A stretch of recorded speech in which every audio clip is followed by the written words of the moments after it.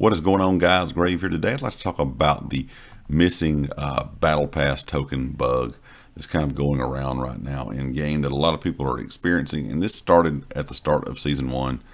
After every time or after each round, you would see that progression bar fill up, and after you receive that token, you could go into the battle pass to spend it and the token would not be there. Now, there are a few players out there reporting they have not gotten any of their tokens or have not gotten as many as they should have. And there's a lot of players reporting that there is a quick fix for this. I have done this myself and it works, and that is restarting the game after that time that you get that token. Once you receive it and it shows 0, just restart the game. I just closed the game on my PS5 and restart it, and the token's actually there. What I did was I had a pretty long play session where I ended up with 2 or 3 tokens, but of course it still showed 0, so I just restarted the game and it was fine. Everything was there. Some people say all you have to do is back out to the main menu and then log back into the game. I just completely closed the application.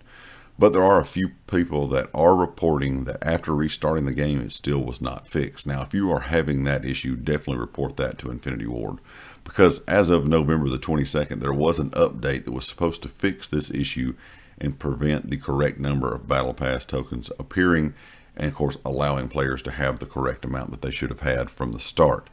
But that's not the case for everyone. A lot of people are still having the issue where they're not showing up, and some people have reported the issue that they have not received all the tokens that they should have since they started playing at the beginning of season 1. I just want to let you know, if you have had a problem in game with this happening, like I said, all you have to do is restart, or the next time you log in the game, they should be there. But like I said, what I do is if I play for a long period of time, the thing that I have figured out to be the easiest for me is just, at the end of my play session, I'll just log out, log back in, turn the game off, whatever the case may be there.